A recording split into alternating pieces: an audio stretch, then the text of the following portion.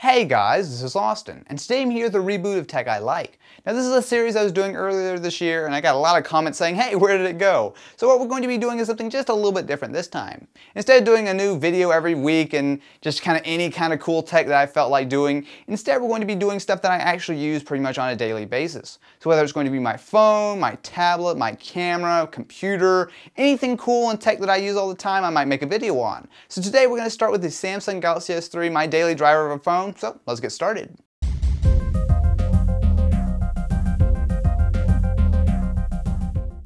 Even though it isn't the newest phone out, I still think the Galaxy S3 is one of the best smartphones, period. The design has held up very well over the last few months, and even though it's made out of plastic, it still feels premium. This is the Pebble Blue version on Verizon, which is my main carrier, but I've also done some customizing. First of all, I flashed a custom ROM, CyanogenMod 10. This brings Android 4.1 as well as a basically unskinned interface. I'm a big fan of stock Android, and while this is still a nightly build with a fair share of bugs, I prefer it over running stock on Ice Cream Sandwich. It's the best of both worlds for me, the great Galaxy S3 hardware paired with Nexus levels of customization. If you're interested in doing this to your Galaxy S3, be prepared though, it's a pretty major pain to install. On top of CM10, I'm running Nova Launcher Prime. This is a fairly standard launcher at first glance, which will allow you to customize your home screen, app drawer, and the overall look and feel, but where it sets itself apart is with gesture support.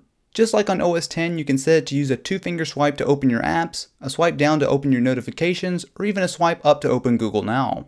It's totally customizable and definitely worth a look.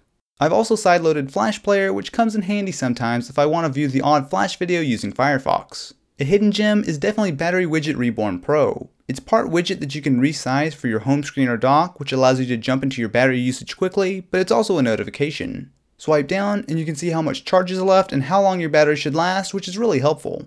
I also use Zooper Widget Pro. This is an incredibly customizable widget that allows you to put all kinds of info on your home screen. It's not the most user-friendly thing in the world, but spend some time with it and you can load weather, system info, time and date, and much more into a simple widget. Pop the back off and you'll see I've got a 32GB SanDisk micro SD card. With only 16GB of storage on the phone, I use this mostly for backups as well as for music, pictures, and video.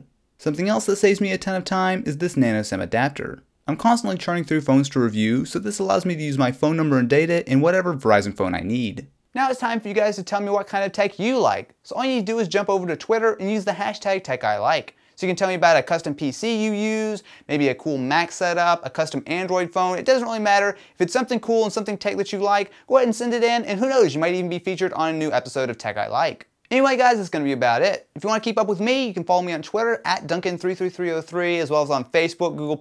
All the links will be in the description below. Anyway guys, hopefully you enjoyed this episode, and I still don't have an outro. Yeah, this is not an outro, and I can't stop.